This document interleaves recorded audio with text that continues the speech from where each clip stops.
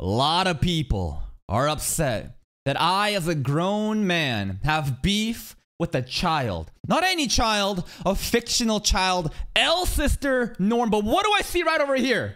This guy's video says, Norn GREYRAT, Mushoku Tensei's best character, 169,000 views.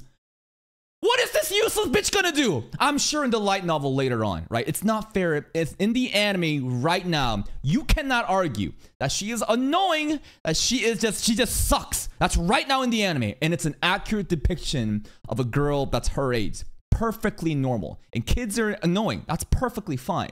But people are saying, nah, bro, next episode, you're gonna take your fucking words back. Really? Am I really? Then again, this thumbnail's really hyping this character up. But I'm still gonna be Team Aisha. But until next episode, we'll see if I'm gonna change my mind. And maybe the title of the next video will be, I was wrong about Norn GREYRAT.